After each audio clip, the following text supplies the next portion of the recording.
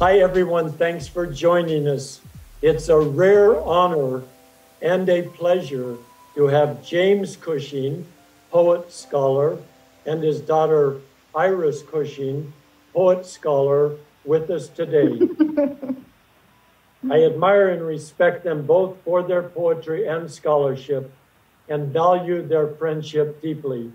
Iris will read first and then Jim. Iris Cushing is a scholar and poet living in the Catskill Mountains. She is the co-editor with Jason Weiss of Mary Norbert Court's Jumping into the American River. Is that the correct pronunciation for her last name?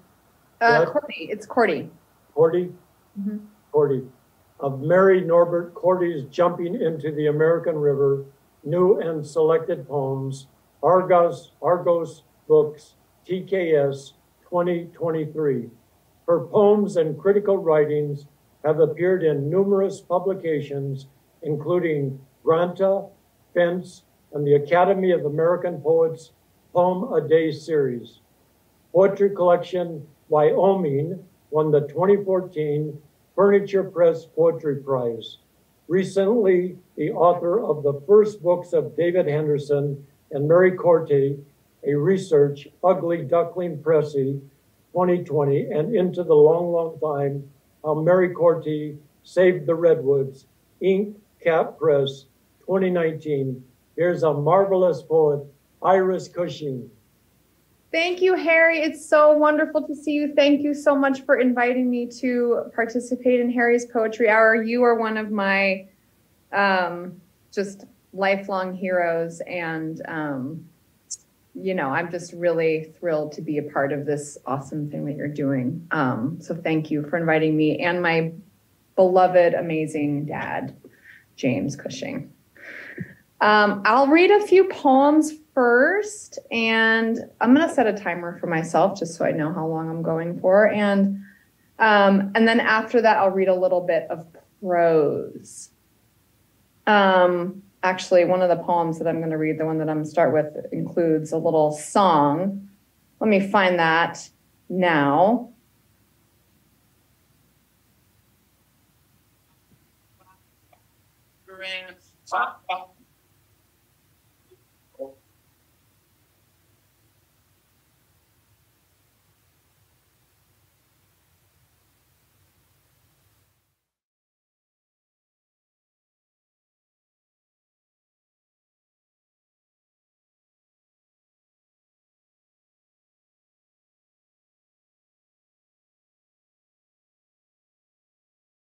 This song, well, when I read this poem, you'll, I think, probably be able to tell what it's about. It's based on a Mondegreen. And then this poem is called Love Song for Bob Aran. And it begins with an epigraph from Jack Spicer. I am tired of the efforts of the invisible world to become visible. Hearing your signal, I ran, Bob, to the radio, saying your single syllable, the ba, ba, ba of you, your name in that song, a yolk in an egg, vowel sound wrapped in a sacred tension, a clear shroud made out of the letter B around the ah. Bob Aran, I had to dance. I went to the dance, cracked my shell against an edge, spilled myself. I thought I'd take a chance, Bob, that I might feel you there, that I might know you before I saw you, my shyness under the doo-wop's kid-skin surface. Eyes closed, I kept my knees bent loosely, entered some old song, imagined myself with long liquid hair, waist twisting in a pair of cut-off shorts, feet in velvet stilettos. And then I held that thought, whispering, ba, ba, ba, ba, ba, Baran. And when I opened my eyes, you were there. A light that changed from blue to green to Bob Aran flickered around you. You bent at the elbows and wrists. Your lapels opened over your chest and closed to the beat, to the ba, ba, ba, ba, ba, Aran. I thought I'd take a chance. I thought I'd take my hand and place it where shoulder meets neck, a hot point for both of us to move out of. And then your hand was on me too, Bob. Duke, Duke, Duke, Duke of Earl. Do you wanna blue moon? You saw me not needing more than the first 5 letters of the alphabet. That's how full I was with you. You got me rocking and a rolling. You had me clanging and a banging. You had me muffling and a scuffling. You had me juking and a spooking. You had me pinking and a thinking. You had me whining and a shining. You had me whooshing and a cushing. Your plush, flush epaulets in midnight light. You had me at the tip of your necktie. Bob ran. Ba, ba, ba, ba, Bob-a-ran. This poem is called Love Song for Barbara Ann. I see Barbara Ann in a ranch house on the edge of Reno, running jumper cables under a hood with hinges that cry like a cat when opened. She leans over the engine, long hair gathered atop her head in folds and rolls like ma kettle.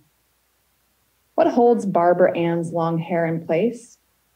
She places the copper clamps on the battery knobs, then turns to affix the cable's other ends to the battery of a riding lawnmower, fingers crossed that this interspecies jumpstart will do the trick. It does. On her drive to town, Barbara Ann considers that she might barber the way she mows lawns, moving over men's heads as benign domes of very fine grass.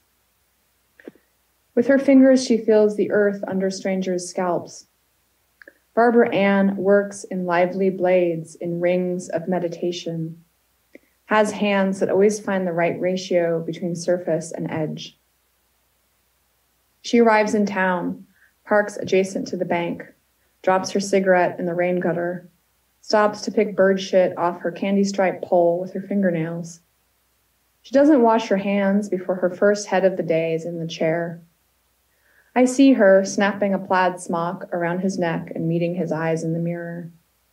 She holds the white hair at his nape between her index and middle fingers, closes on it like a pair of soft scissors, black traces of engine oil and white crumbs of pigeon poop that only she can feel, mixing with the lilac vegetal in the man's warm strands. He's known her for years. He closes his eyes as she hovers around him, happy to know her body, her smells of tobacco and grass, so close to his face. These are a pair of poems that I wrote in response to and something that I've noticed on the radio, which is that politicians have a tendency to say, let me be clear a lot. It's like a verbal tick that they don't seem to have any control over. And they often say it when they're about to either lie or say something totally obtuse and, hard to make sense of, but they precede it with saying, let me be clear, almost like a way of kind of excusing themselves for what they're about to say. And I find it to be a really strange and fascinating verbal tick of late. So these 2 poems, this first one is called Let Me Be Clear, Prelude. Let me be clear as a pair of woven jelly sandals purchased at Payless Shoes, June 1995. No, clearer than that. Let me be as clear as icicles hanging on the edge of a nomad's yurt in Mongolia, the Gobi Desert in winter. Let me be as clear as the winter sky as seen through the prisms of those icicles. Let me be as clear as plastic wrap stretched over a blueberry muffin in a gas station, clear as the oil filming the muffin's dimpled surface, clear as the air coming through the pump outside that same gas station. Let my clarity be an exponent of itself. Let my clear be emphasized, enhanced, redoubled. Let my clear be emptied of myself and be only clear, sovereign. Don't let me be mistaken. I don't want to be misunderstood. I'll be clear as the popular girl's skin in junior high school, 1995, Jennifer, Sarah, or Ashley. I want to be as clear as the water bottle Ashley drank from as I sat sweating at my desk, reading O'Hara's 2nd Avenue. I scintillate like a glass of ice, not clear, not invisible, see through. Let me be clear, refusal. What I'm about to say is not a lie, and I hope that's very clear. The seahorse ruler of this interspatial realm will not compromise when it comes to the worthiness of the folk art products of inter-realm subspecies. The seahorse commander of one of innumerable worlds, location unknown, will not comment on the meaning of grassroots stagecraft, has nothing to say, and will not be agreeing to a portrait. Let me be clear as the glass of the frame of the portrait he will not be sitting for, as clear as the window for light to come into the room where, make no mistake, the seahorse ruler will not be posing. I want to be abundantly clear here. Let clarity abound. A forest of bright fronds to hide in. I wrote this poem earlier this week. It's about going to have lunch with my sister in Queens, in Elmhurst, Queens, at a Thai restaurant called Chow Thai. It's called Chow Thai. Chow Thai, that's the Thai place we went on Sunday, where for the first time I tried 1,000-year-old eggs. They were the color of thunderclouds laden with rain, quartered and sauteed with pork, peppers, and basil. Flavor, edging the whole morning. Every swallow of egg held an invisible truth. For 20 years, I didn't eat a single egg. Between bites, I shared this truth with you, surprised you didn't already know.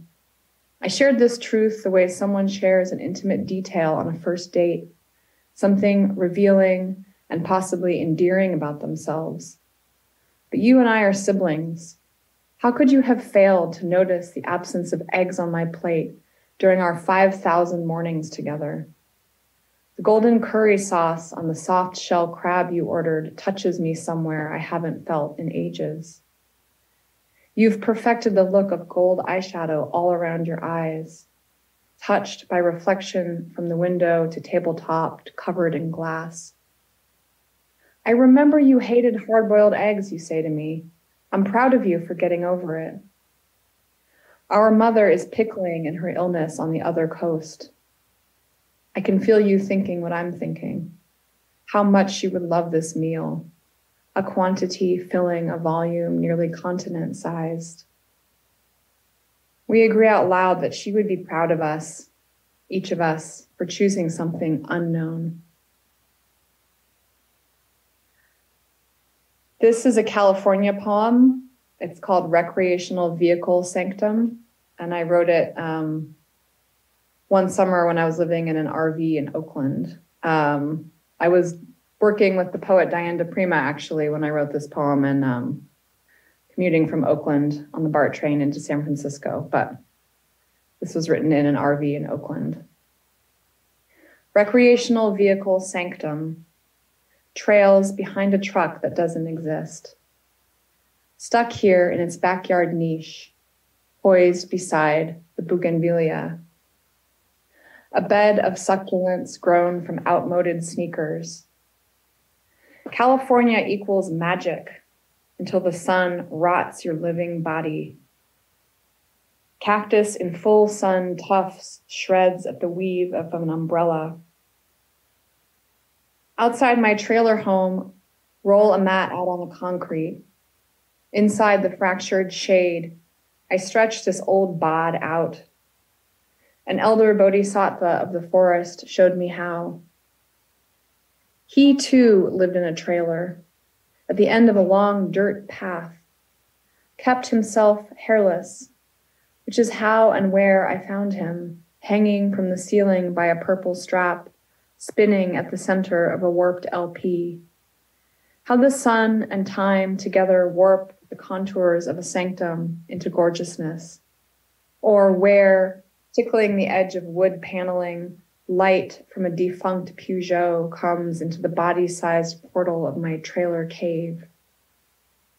Perry, the pervy forest yogi, Where are you now that I am grown? I wrote this next poem while I was thinking about, I have a almost 4-year-old son, and I will oftentimes pretend to nibble on his cheeks or feet. And, you know, those of you who have children can probably imagine it's like a thing that parents and kids do, like pretending to eat your child. I don't know why people do it, but I wrote this poem in response to that impulse. Cookie cutter shark. The cookie cutter shark's jaws unfold in 2 halves, making a circle. Sneaks up on other creatures, even other sharks, gouges a round bite from their flesh, departs. Why do I tell you every morning, I'm hungry, I haven't eaten breakfast yet, and then pretend to eat your cheek, and then at night, I didn't have dessert, and eat your left foot? You disagree at first, then consent to one small bite. Having you, with you, all the ways this could mean. For a moment, I become one small part of the painting I once stood before in the Prado, Jupiter devouring his sun, that desperate look on his face, an imperfect way of having you, several imperfect methods for reflecting love. Why does a mother want to eat her child, take a parasitic bite, swim away? You say, no, you can't eat my foot, cheek, leg, face. Having you say, why? It's a part of me. That's a real creature, by the way, the cookie cutter shark. It really does just swim up to other sharks and take bites out of their side and then swim away. All right, so I have been working on a story. It's called Old Pills, and it's about a woman who has insomnia and struggles with her insomnia. And one day she finds an old expired bottle of sleeping pills from long ago, and she starts taking them. And to her amazement, they show her the answers to the mystery of the universe and reveal this whole elaborate, beautiful resolution to her life. And she has to figure out what to do without them because there's only a few of them in this bottle that she finds.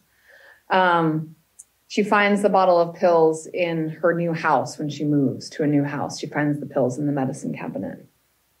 So I'm going to read a little bit of that. I've been working on it for a while, and I'm really enjoying it. And yeah, so I'll read the opening insomnia scene, and then I'll read the part where the woman finds the pills. Okay.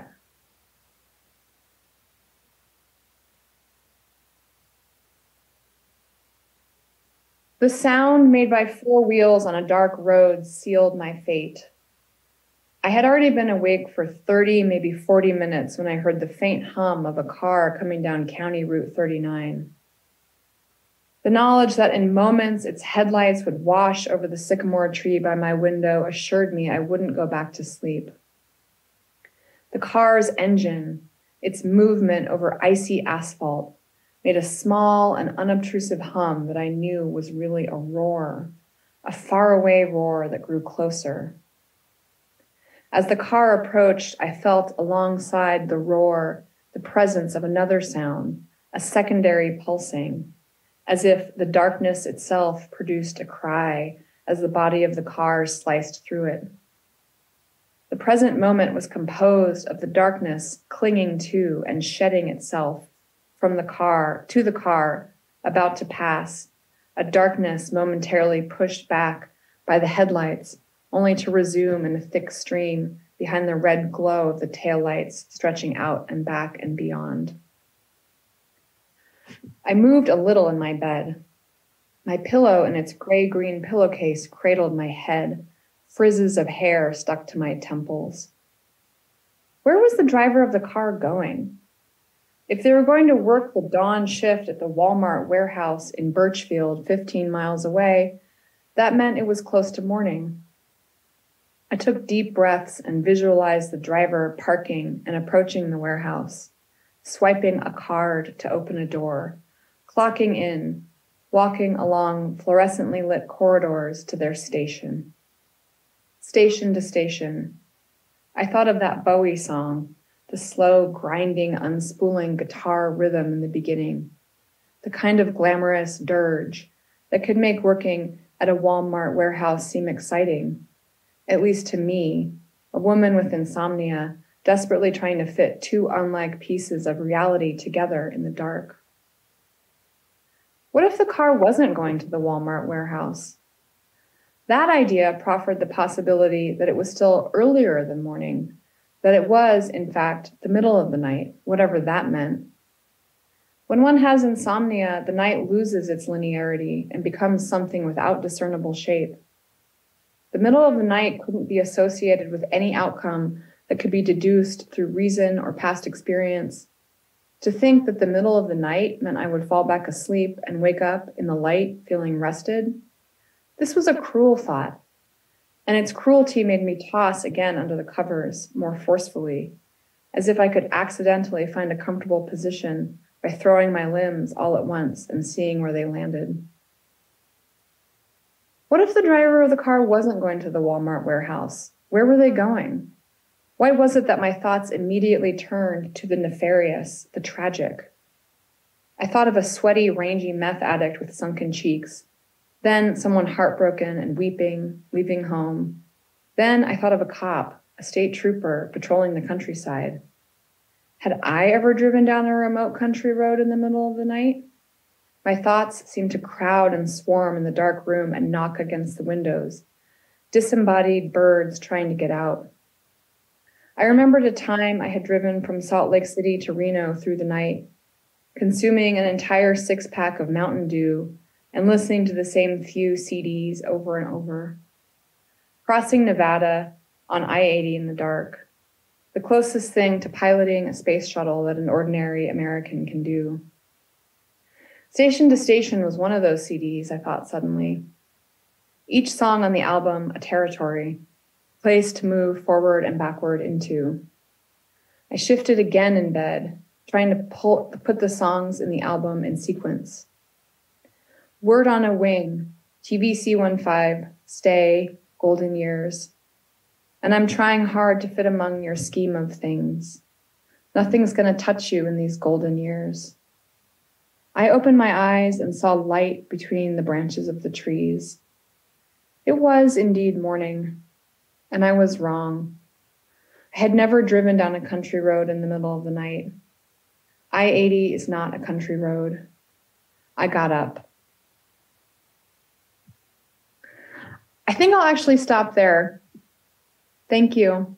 Well, what a fabulous reading, Iris. You're fabulous. Your poetry has musicality, love. You see so much. You take us right there, and you know where it is, whether it's an RV or insomnia, and it has like a great wholesomeness too. And it really is. It's also elegiac and it's uplifting and it's intoxicating. It really is. It just, you know, you're just fabulous. What a treat for all of us. So I'm glad that you're on the show. And I have a couple of questions for you. When did you write your first poem? Well, I don't know exactly when I wrote my first poem, but I did publish a poem in 1987 when I was 4 years old. I published a poem in a magazine called Pearl, which I believe is a Los Angeles-based magazine that was edited by Joan Job Smith. And the poem goes like this. It's called Sad Keeper. It goes, today I am going to be a sad keeper, you know, like a zookeeper, except I will keep sad things like dead animals, sad songs, and tears. And that's actually really amazing to think of that because my son, Benny, who's almost 4, is also really poetic. And I think he's a 3rd-generation Cushing poet. And he's also really obsessed with sad things. but not in a bad way. Just, I think he's just kind of curious about them. Anyway, that's when I wrote my first poem. You know, in your poem about, or your piece about Insomniac, you use the phrase "word on a wing," and you sing. You are a singer in your poetry. What attracts you to the poetry form? You know, I think, well, I grew up with lots of poetry in my life because my dad is James Cushing, the poet.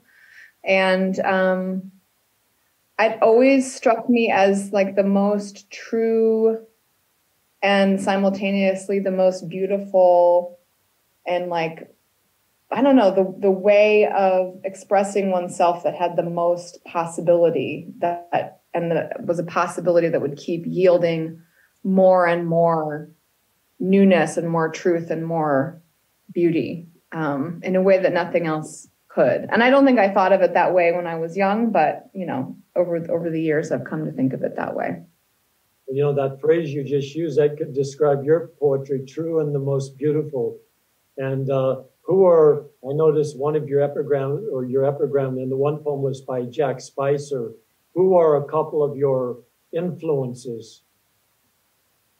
You know, I write in a scholarly capacity about mid-century American feminist poetry and poetry that kind of exists at the intersection of mystic tradition and political activism. And so in the last, decade, I've read a lot of Diane DePrima and Mary Norbert Cordy, Charles Olson, Jack Spicer, Allen Ginsberg. And I would say those poets are big influences on me for sure. I feel like they're kind of my poetic heroes and of just a really fertile, great instance of a time when poets shaped the culture and actually could, push kind of the cultural zeitgeist in one direction or the other, even if it was a kind of underground, not mainstream zeitgeist. So I think those are some of my influences. I don't know how much it really comes up in my own work, but it's something that I think about a lot and that I feel really honored to be involved with. When you sit down to write a poem, what is it that you focus on? Is it words, image, an idea, emotion? What a great question. I'm taking a poetry workshop right now. And I haven't like taken a class in a really long time, a poetry class. And the workshop that I'm taking is with a poet named Sophia Dalin, who lives in San Francisco. And being in that writing context has been making me just focus more on like the emotions and the impulse and kind of the phenomena that prompts a poem. And kind of just letting myself like really embrace that and not worry too much about the language, like trusting that the language will follow from those impulses. And that's felt really liberating recently. I think I've been kind of hung up on making sure that everything sounds just right. And it's really nice to let go of that hang up. One thing I love about your poetry, you take us right there, in the here and now, whatever it is you're creating in the poem. And you just have such great clarity, as I mentioned earlier, and such a great fluency. So you're just an astonishing young poet. My wife Holly used to say, I knew Beth when she was in the womb. Iris, I called you Beth. It's okay. That's my mom. Yeah. Your mom. But she used to say, I knew Iris when she was in Beth's womb. So you've been with us a long time, and you're just there's such a brightness to us. So I want to thank you once again for being on our show. You're incredible. So thank you, Iris. Thank you, Harry. It's an honor to be here, and to be here with you and my dad is just fabulous. Thank you. James Cushing, currently directing the Beyond Broke Wednesday night poetry workshop, retired in 2020 after 35 years teaching literature and creative writing in San Luis Obispo, California, where he served as the community's poet laureate in 2008 to 2010. Cushing's poems have appeared widely, and his collections include The Length of an Afternoon, Undercurrent Blues, Pinocchio's Revolution, The Magician's Union, Solace, and Tangled Hologram, all from Cahuenga Press in Los Angeles. He lives in Hollywood with poet-painter Celeste Goyer, with whom he frequently collaborates. Here's a magnificent poet, James Cushing. Thank you, Harry. Thank you, MPTF. Thank you, Jennifer. To say that this is a momentous occasion for me is to downplay it. I would like to say that it is an honor to be able to appear on the same bill with my daughter, Iris Cushing. I could talk about her for the rest of my time, but all I will say is she is a true poet. And we just heard incontrovertible evidence of that fact. So I'm going to attempt to follow Iris's performance with some poems of my own, and because this is a special occasion, I wanted to begin with some poems to give some poems their public debut, so to speak.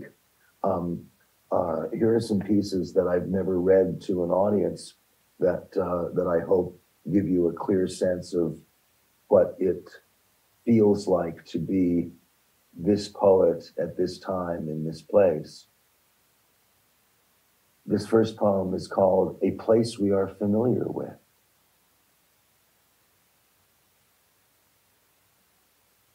Night after night, I thumb through old books and listen to the pages.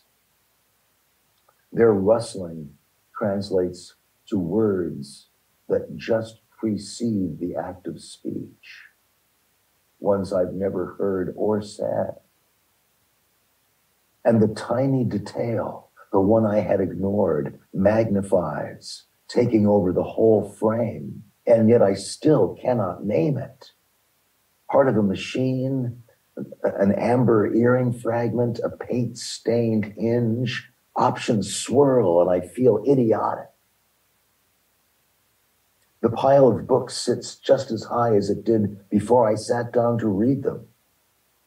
But I need something from another room.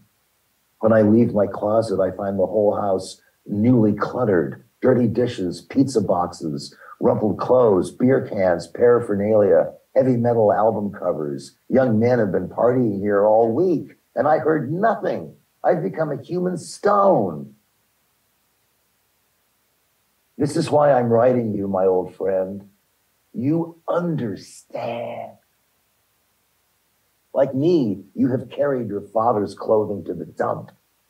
You have seen your scraps of money disappear, and your love of John Coltrane has come to resemble a toy hammer in the hands of a sleepy child.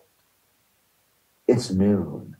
Right now, seated at the window, I watch black stems and orange flowers make slow turns, and the 14 or so years we have left glow faintly behind them.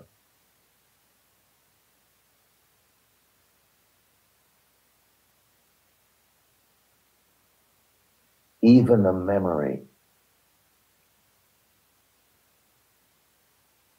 During your time at the Speech Academy, you learned to peel your words before starting to braise and butter them.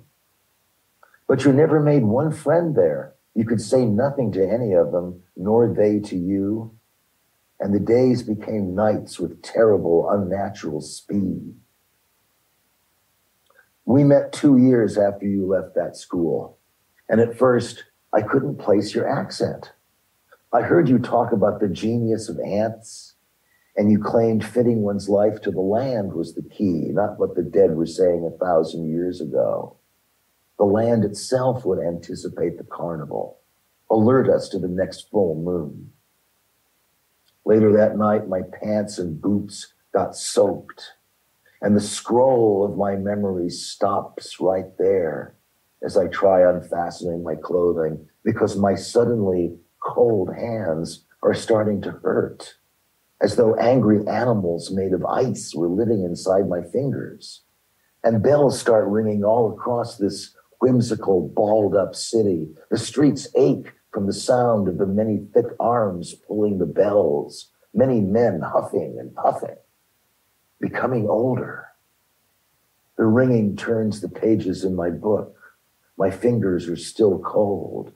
40 years pass like a slight adjustment. I feel neither comforted nor informed.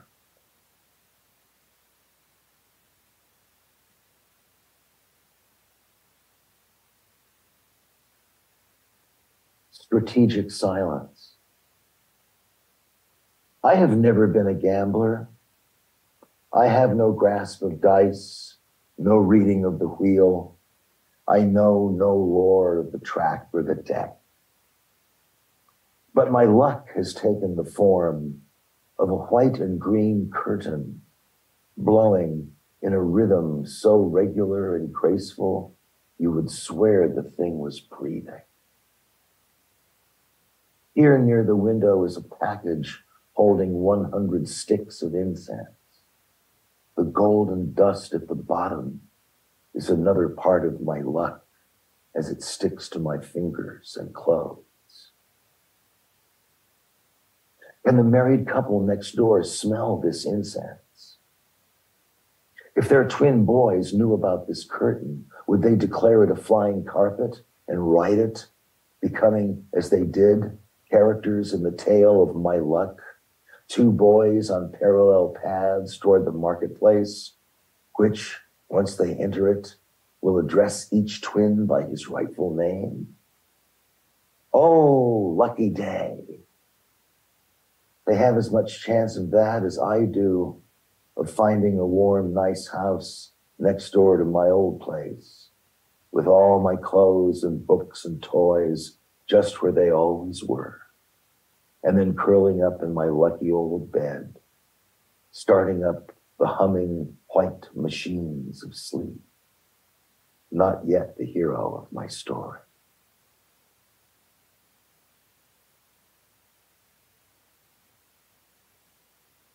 Old enough to keep.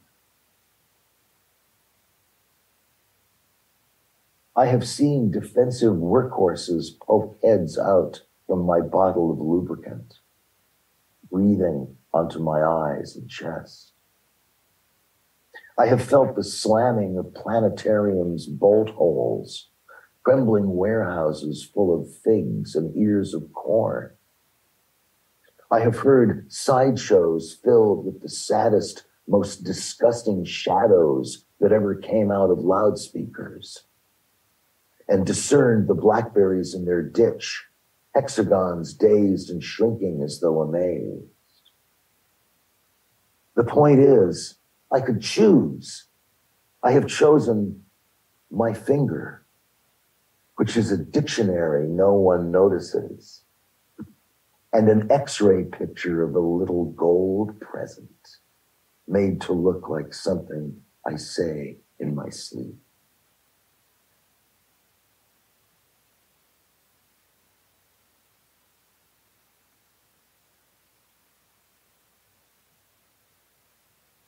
This next poem is called Preoccupations, which is the noun that the pronoun them in the first line refers to. Preoccupations. We can't know them, but we can invent a story. In fact, we'd better start one right now. Shelves that held the real story lie broken on the kitchen floor, which means we need the whisk broom and cannot put the story in present or future tense. Well, at least we know that. And we know the day is in its fullness, the sunlight loud among quiet branches, the morning another thing of the past. In my soft blue clothing, I can see faces from years ago develop in reverse, images fading in the backwards darkroom, leaving only plain white pieces of treated paper to get stacked up in neat piles after the session ends. In shifting these piles onto another table, I knocked over the shells that held the real story. They shattered, yet no one in the house heard the sound they made. I tell you, that sound remains in the room, and it cools down the longer it stays. I deciphered 3 words from the shells: gloomy, bitter, overgrown. They hit me right away as parts from a cast spell, which must be part of a story of longing, told in a hushed, brown-toned monologue, in which nothing is ours. Everything belongs to the people who were here before we arrived. And there's some possible new trouble with my house keys, my wallet, even my shoes. I need a higher vantage point to find them. Sparrow, robin, hawk, high-rise hotel roof. But now, despite my great height, I see them at the bottom of a canyon. They're good. They're safe. And I can stop watching.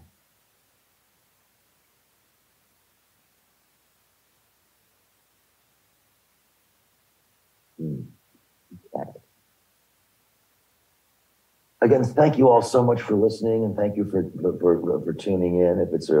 If you're a longtime fan of Harry's Poetry Hour, or if this is your first time, again, it's a tremendous honor to be sharing the bill with my daughter Iris, a true poet.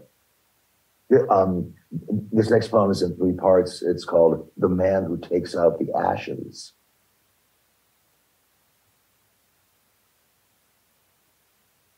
One. In the diorama of dreams where I once lived, one part looks made of rust and ashes, another shows 100 polished cellos. Then a northbound train pulls loudly into the station. I must get on it, travel 2 nights through towns and prairies, pick a town, live and work in it for a number of years before I'm allowed to see any other part of the diorama. By then I know there are 1,000 other parts, 5,000, 10. And if I simply lie down in my bed a moment and close my eyes, some process starts, one that must take place unobserved. And those lumpy years combust and burn until nothing remains but ashes. 2. The man who takes out the ashes. Do you see him? His wife and daughter selling apples and tomatoes at the open air market. Do you see them? The family appears unchanged, given how much has happened since we saw them last. Have they stayed the same age while we got older, more settled into our pains? Their fields and orchards are filled with ghosts, some with shaggy hair, crossing back and forth day and night. When the sprinklers start up in the noon sun, a purple-blue rainbow pleads with the orchards to rethink their idea of what an apple tree does. I turn to the man pushing his wheelbarrow full of ashes, and in an instant, I get it. He has thought of everything, like a bird, like a doctor, like water. 3. He has thought of the wood grain on my writing desk, the speckled formica of the kitchen where I watched my mother and father. He has thought of the longing that builds up inside the earth's chest. And the forest is the round and deep command of that longing. He has thought of me, and therefore I may leave you with these words. He has thought of you, and as you are sad of heart, as you are strong of mind. He has thought of the loud northbound train, has ridden it, tells me I may write down this thought and the story of his ride. His ride gave us everything he promised it would. And now we have come to suffer its conclusion, which we never observed as it happened.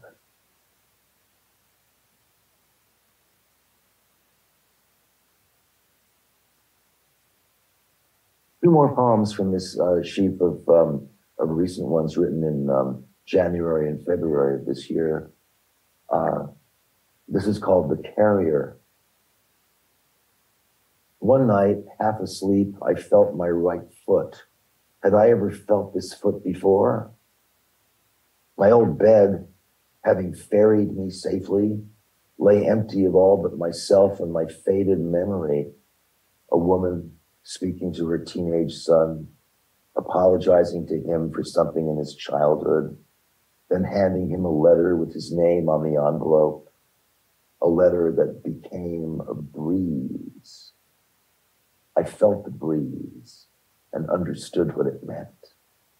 I remembered the battered, tightening minutes that measured youth, the secret wine of it, the constant overstimulation of love, and passionate letters I wrote in code, explaining the secret handshake, the one requiring both hands.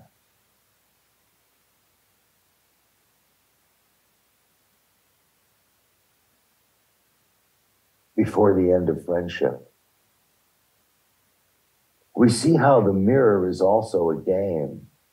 Its rules invisible, always secret. Its weather that tells a story no one wants to hear. And the whole argument happened nearly 50 years ago anyway. So when we prod our memory, we see once again how it ended, although the two principles never will. We feel for both parties what we can't name simply.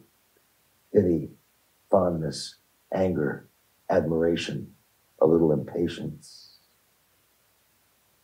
When we came of age, we found our names had not been written in the mirror's book, there among the remembered, the studied, the envied.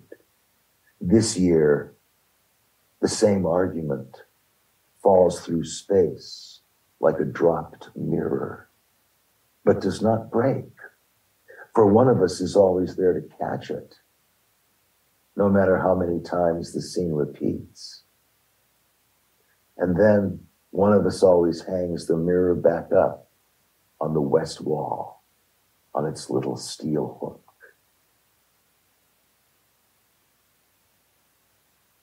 Thank you. I think I have time to read some things from my most recent collection, Tangled Hologram, from which is from Caoimhe Press. Caoimhe Press is the I believe the longest lived independent poetry publishing concern in Los Angeles. We've been going since 1989. We have over 20 books, including works by Harry Northup, Polly Prado, Phoebe McAdams, Jonathan Codd, and Ann Stanford.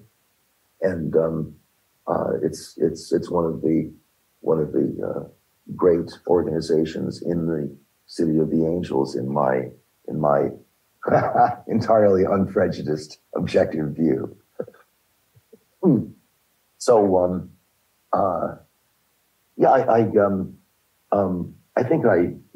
there's time for this. This is a prose poem that I've read a number of times recently, and it's gotten a good response. This is entitled "Dream of Women." In my dream, Memphis Minnie stands near me, her face sore from laughing. Joan Didion, pale in a light green sundress, stands near her, looking anxious, but Minnie stifles a giggle anyway. Now Betty Davis and Joan Crawford, wearing their whatever happened to Baby Jane makeup and costumes, enter through the kitchen door, arguing, as they like to do. And a minute later, Marianne Moore peers in through the same door, her mother standing a few inches behind her. The poet shakes her head and walks away, headed toward, we imagine, the apartment she shares with the elderly lady. Patricia Highsmith comes out from the bathroom where she's been sewing up a rip in the crotch of her pantsuit while having a heart-to-heart with Elizabeth Bishop about the ups and downs of living in exile, France, Brazil. Who's that napping on the bed? Louise Brooks, as I live and breathe. She's tired from a long week and had to rest a moment. She came with Betty Paige, who's reading a magazine over in the corner, guarding Louise's sleep, as she likes to say. The phone rings. Billie Holiday, lost, is asking me for the address. I give it to her. Carla Bley asks me, "Is that Billie? I need to ask her something." And she takes the phone. I notice Virginia Woolf in a corner, listening intently to Rachel Maddow, while Dorothy Parker, seated nearby, looks down at her shoes and smokes. A bell rings several times, and the house lights flash. One of our favorites, Ruth Bader Ginsburg, has just arrived with a limo full of friends. Hillary Clinton, Joan Baez, Angela Davis, Janet Malcolm, Yoko Ono, Grace Kelly, Eddie Lamar, Mary Shelley, Gertrude Stein, Myra Hess, Frida Kahlo, Nina Simone, Maxine Waters, Martha Argerich, Sally Ride, Margaret Sanger, Meredith Monk, Carole King, Agnes Martin, Chrissy Hine, Joni Mitchell, Ida Lupino, Simone de Beauvoir, Lauren Bacall, Beyonce, Shirley Chisholm, Exene Cervenka, Wanda Coleman, Jane Freilicher, and Nico. The party's really rocking now. Good thing I live in a big enough place for all these people to mingle, eat, and drink, and sway to some good jazz. This dream is turning into a customized version of Desolation Row, what with all these characters. Now, look out the window. Just outside, in the cool air, talking, stand Emma Bovary, Anna Karenina, Odette and Albertine, Daisy Faye, Sabina and Teresa, stuttering Mary Levov, elegant Mrs. Dalloway, clever Rosalind, scheming Lady Macbeth, sexy Circe, long-suffering Penelope. Sappho takes her Martin acoustic guitar out of its case and starts tuning up. Is it right or wrong to want to live inside this dream as long as I can? Thank you, Jim, for such an astonishing reading. Thank you, Harry. To answer your last question, it's right. Oh, good. Oh, good. But you have such a gracefulness and an inventiveness. You take us, to use your words, or you write what's not been written, to use your words. And you too are a true poet. You're an original, and you have such a tragic understanding of what life is. And your poetry always transports us to another place through your mind and through what you see and through your memory. I mean, every time I hear you, you just, you knock me out. Thank you, Harry. I met you around 1979 or 80, and you're one of the brightest people I've ever met in the poetry world. So this is a blessing to hear you read your poetry along with your daughter. We have about 5 minutes left.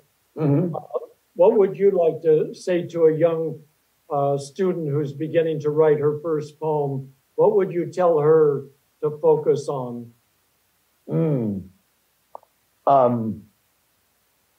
I would tell her to trust her instincts and trust what her intuitions are telling her, and to maintain the energetic verbal momentum that goes along with those instincts.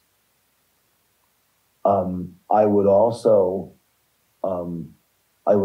point out that if you keep writing and then you look back at what you wrote a year or a year and a half ago and say, "Ugh, that was terrible. I think my stuff is way better now," then that is a sign of growth. And that is a healthy, good thing. So never be afraid of making any, of writing anything that someone would say is, one of my favorite examples of this, and I mentioned this the last time I was in a classroom. Someone once asked George Harrison, from I have him up behind me here. Someone once asked George Harrison why so few of his songs appeared on the first few Beatles albums. I think it was a total of 2 songs on the first 7 albums. And he smiled and said, well, I was still developing as a songwriter at that time, and I needed to, and then he paused and said, you see, by that time, John and Paul had already written all of their terrible songs, and now they were writing good ones.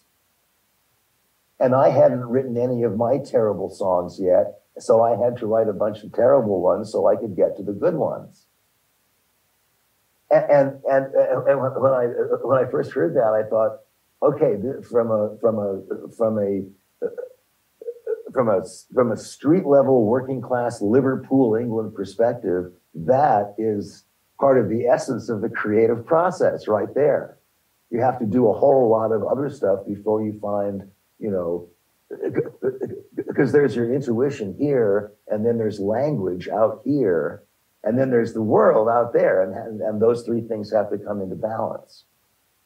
So you just trash out the mind and get it all out there, and then keep going, keep at it. Believe in yourself. Believe that what you are doing has value. Iris, I always believed that what you were doing had value.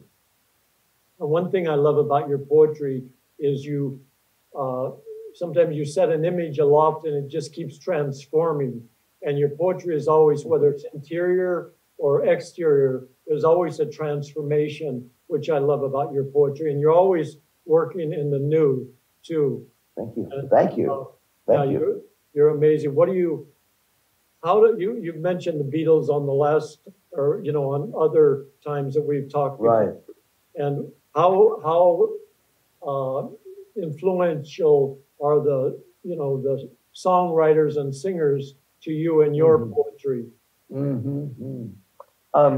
I think they're influential in several different dimensions.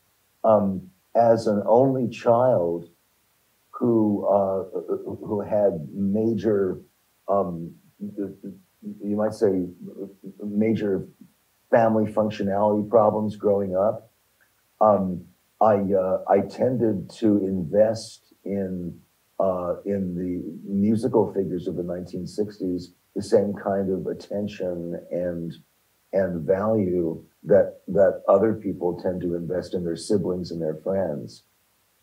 So I would say that Dylan, the Beatles, Jimi Hendrix, the Rolling Stones, in a very real way, this is what I had emotionally instead of the family. And I know I'm not the only one who does this. In terms of lyrics and poetry, I think Dylan confirmed that language could open up whole new worlds and could enact the kind of transformations that I felt happening inside me and that I saw happening around me. Go ahead. I'm sorry. Go ahead. I didn't mean to interrupt you. I'm thinking especially of the sequence, Mr. Tambourine Man, Gates of Eden, It's All Right, Ma, I'm only bleeding, on the Bringing It All Back Home album. By the time I first heard that in the summer I was 12 years old, I felt that a door had opened for me.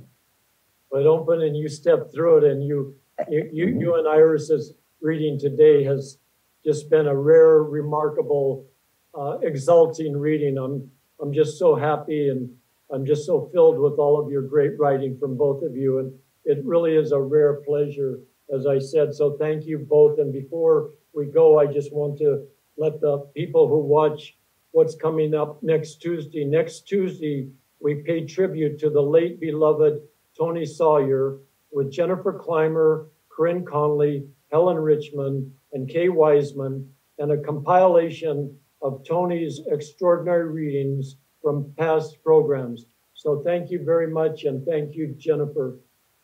Thank you. This was an extraordinary hour, and I really appreciate you guys being here. It's always a treat when James comes on, but certainly to see that the apple hasn't fallen far from the tree was really delightful. Next time we'll have to have my 4-year-old on. He's got some poems to share. Oh, you bet he does. You bet he does. 3 generations, more than happy. Keeping it in the family.